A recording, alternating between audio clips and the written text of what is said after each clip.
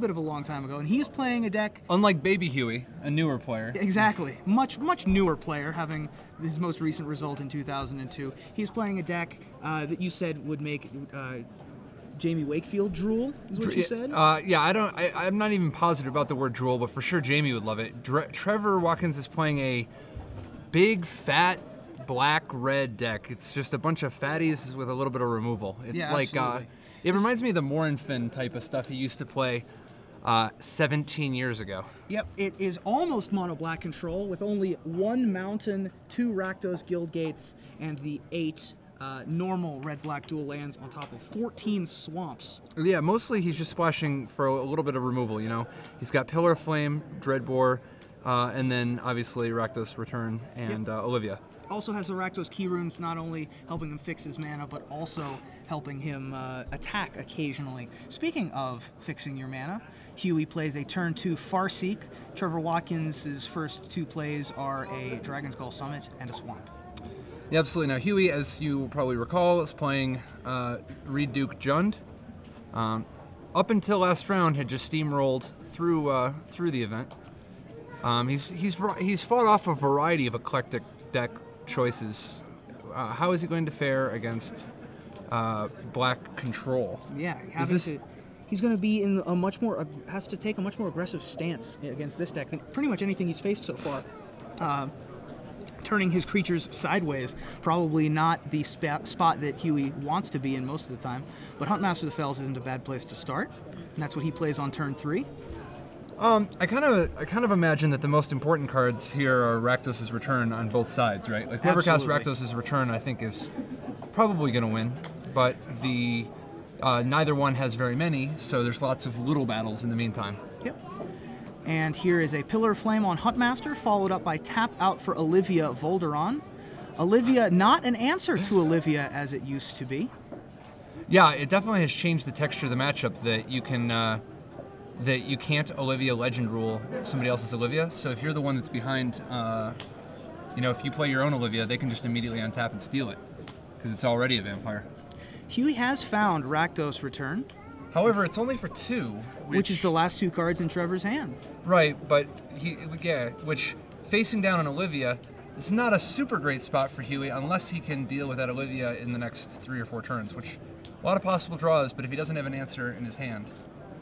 Looks like Trevor had Geralf's Messenger, which is a 4 of in his deck, as well as that appears to be the basic mountain. It's a very Cedric Phillips move to play Geralf's Messenger in your control deck. Yeah. With the hope of blocking with it someday and getting card advantage. Well, he does have Disciple of Bolas to try to take advantage of Geralf's. Yeah, he does. Geralf's Messenger. Sick. Very The Rock-like, although this is greenless. In fact, on Trevor's deck list, he called it Greenless Jund, which I'm not so sure is the correct name. Yeah, I'm not even sure it's not just blue-white list, blue-white. Yeah. You know. Agreed. But. So Lifebane Zombie is going to snag a Scavenging Ooze from a hand that also include Huey's own version of Olivia, as well as a Dreadbore to be able to take out Trevor's. So Olivia's going to attack as a 4/4, having dealt 1 damage to the wolf on the opposite side of the board. Now we're going to see Olivia get Dreadbored, right? What else is coming down? Well, Huey could play the Olivia of his own, which I imagine is quite likely here.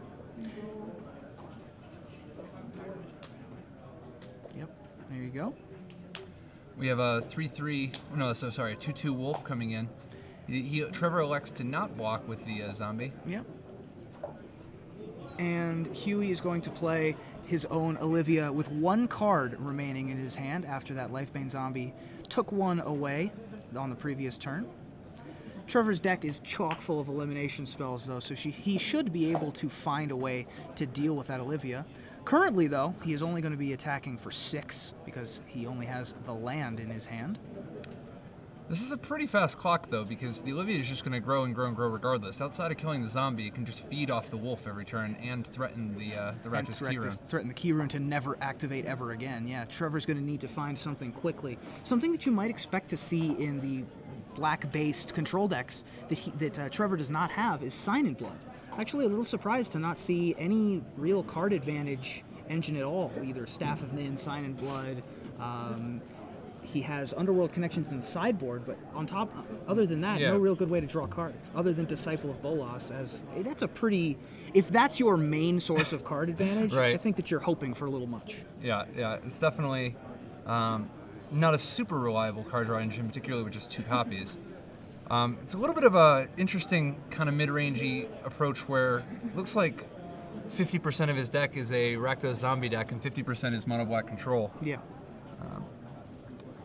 Both of these players playing for top 8 effectively, because it should be locked up for the winner being able to draw in the final round. Yeah, we were looking at the tiebreakers. Matthias in particular had his eye on the tiebreakers for this round, and these 2 players in particular, they're the 4th and 5th seeds heading into this round. Huey's tiebreakers are massively better than everyone else with an X1 record. Trevor's also very good.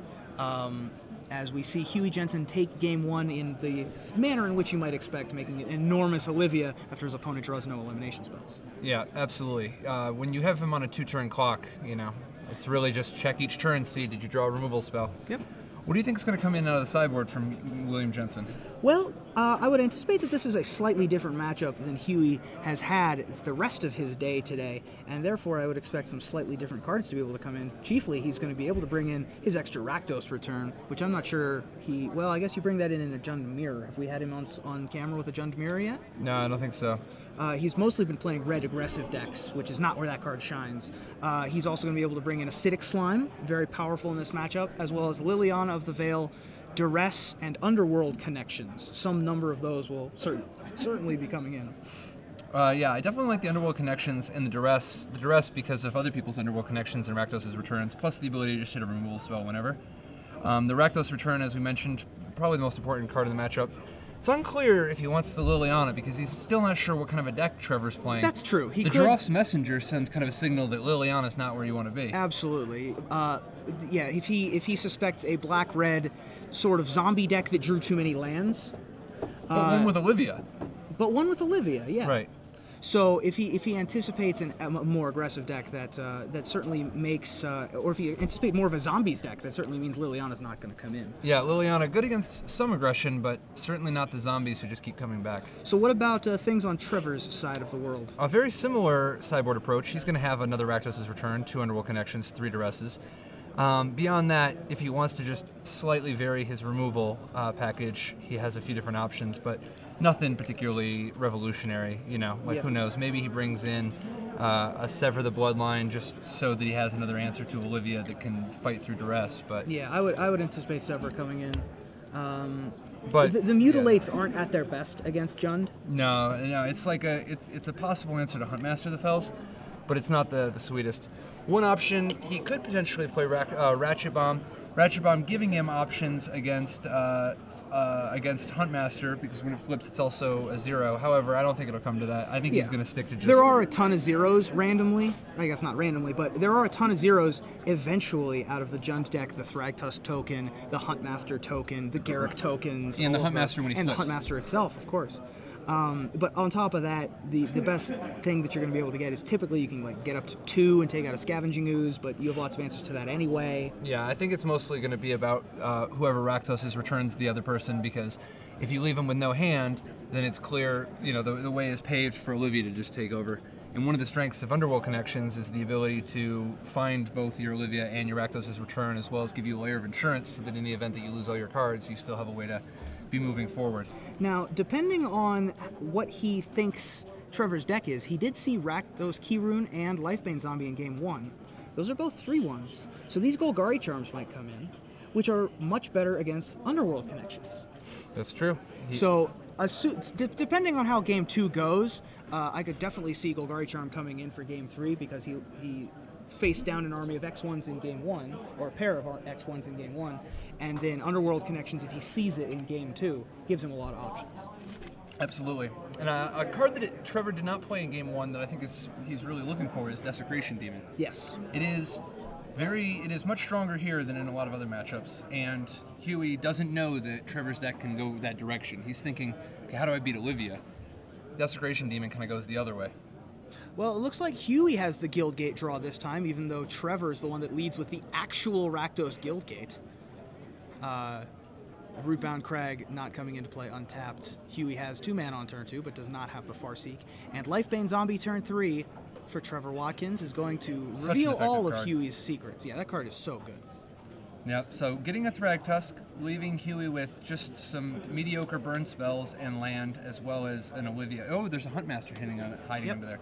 So he can either take the Huntmaster or the Thragtusk. I think if you're Trevor, you want to take the Thragtusk anyway. Really, yeah, it's just a question of how fast of a game plan are you know, how fast of a game are you playing? Like if you have another Lifebane Zombie, maybe it's the other way, but the Thragtusk is a little bit bigger of a problem.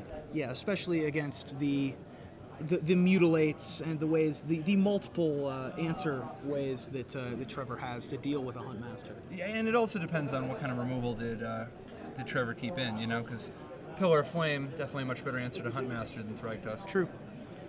So he is going to take the Huntmaster here. So that kind of sends the signal that he might have another Lifebane Zombie, but it's also just possible that he just wants to have the most amount of speed possible. Yeah, and Huey does have, the only lands he saw were the 2 come into play tapped. Or no, these don't come into play tapped. Only the Rootbound Crag does, because he does have the basic Swamp. Yep. So this Pillar of Flame is going to be able to take out the Lifebane Zombie. More cards exiled than in graveyards so far. Trevor moving to his turn. We're going to take a quick look at his hand. Lots of mana, it looks like. And white bordered at that. Yep, and a Sever the Bloodline, among other cards. Yeah, it's interesting that he keeps the Sever to deal with the Thragtusk, because he's still going to have to, and there's Olivia too, which he's going to have to get rid of, but even if you sever a Thragtusk, they get the Beast. Yep, and Sever's going to take out the Olivia. Much more pressing concern there.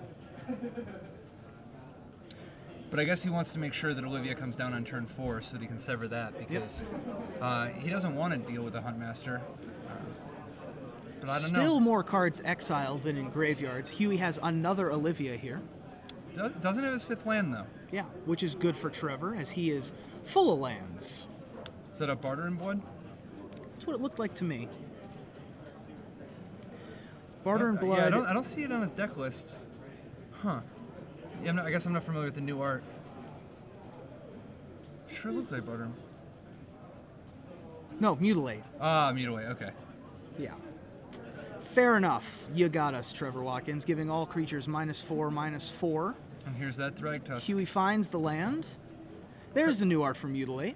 I'm a big fan of the Torment Mutilate art. Yeah, there's something about the sheer horror. I don't know though. I think Trevor's in pretty rough shape. I mean, theoretically, Rakdos Keyrune can make things slightly awkward. Thank you. Our director give us the old art there. Yeah, Rakdos Keyrune can make things awkward, but another pillar out of Huey, and you know. Yeah, or another elimination spell of any kind, of which Jund is chock full of them. Yeah. Now an instant speed one would be nice. Simply, oh, there's Rakdos' return. That was the biggest card. That's the thing he could do to turn this matchup around. And it's going to take care of Bonfire of the Damned, Mizium Mortars, and Dreadbore. 3 elimination spells were what was left in Huey Jensen's hand. So now Jensen, with the Thragtusk creating a pretty big board presence. And a Scavenging is impressive. That's also very good against Trevor's Geralf's Messenger, and also the Sever the Bloodline that was in the graveyard, which he was threatening to untap and use this turn. Yep, that was pretty big. No two ways about it. Trevor really needs to, like, obviously, you know, a little bit of removal might go a long way, but a Desecration Demon might help. An Olivia would be just absolutely fantastic. But he doesn't have a lot of time. If he doesn't draw something next turn, he is dead. He is dead to the... Actually, is he 1 mana short? Are there any creatures in graveyards at the moment? I don't believe there are any creatures in graveyards at the moment. The Pillar of Flame removed the Lifebane Zombie from the game, and the Lifebane Zombie removed the Huntmaster of the Fells. So we have Geralf's Messenger and Rakdos Keyrune with enough mana to activate it. That's a pretty solid turn. It's a very solid turn. If Huey finds slim to none on top of his deck, he might find himself behind the 8-ball. Oh, there was one more creature, the other Olivia. So that's a start. Just slowly working, you know, removing the graveyard just for Val. We are definitely at a spot where either player drawing a removal spell could go a long way. You know, we see these games where there are games where people get flooded on removal, and like when you have a fistful removal, Rakdos' return can be just more brutal. Yep. But and Huey is unable to get past that first striker, so he just has to pass the turn after playing a land. yeah, and the thing is, Trevor can actually swing with Drolf's Messenger, right? Well, he can, but if it trades, the Scavenging Ooze can eat it before it returns to play. Yep. As well as the Thragtusk would also then grow up the Scavenging Ooze past the point of Rakdos Keyword. Yeah, I mean, the Scavenging Ooze would end up being a 5/5, right? Yeah. So I'm not sure that that Trevor is in a spot where if he has nothing, if he has air in his hand, if he can attack yet. He's got to just maintain the status quo. Wow. That is an aggressive swing with Rakdos Keyrune. Interesting. Is the theory just that you can block with the Drolf's Messenger? Oh, and he's got another messenger, so he's actually putting a lot of pressure on Huey. So he's just getting into aggro mode at this point. Now, Jensen's got to attack here with his Thragtusk, right? I think he has to. I think that he would have accepted that trade had it come from the opposite direction, and now he has to force the action. But I mean, Trevor could afford to take the hit, though, right? That's true. If Trevor just takes it, he drops to 10. And he's winning that race. So yeah, Huey just has to pass and use that Thragtusk as defense. Down to the wire. Either player, so many different cards they could draw to give themselves an advantage. Absolutely. Both of these decks are pretty well designed towards living off of top decks. That's what Rakdos Return Mirrors do. Is one player discards their hand, and then the next player discards their hand, and we're all just living off the top. Got to give it to Trevor. Excellent play on his part. He got the free damage in last turn. Yep. And now Huey is forced to, is resigned to blocking just to present a big enough blocker to hold back the Rakdos Keyrune. It was definitely good at Trevor to earn that extra 3 damage. Yep. Trevor wants to find a way to deal with his Scavenging Ooze before he puts the Drolf's Messengers in harm's way. Fortunately for him, Huey can't really attack. Right. I mean, we are definitely at a standoff, and both players, lots of potentially, huge cards. Desecration Demon out of Trevor maybe, or obviously Olivia out of Jensen. And either player could draw some amount of removal. Normally, Drolf's Messenger are very good against removal. However, the Scavenging Ooze is the biggest influence on the board at the moment. Beast Token entering in to the red zone.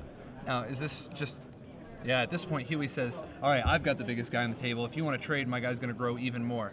And Huey also finds the best possible top deck at this point in the game. Tusk. Always carry 2 spears.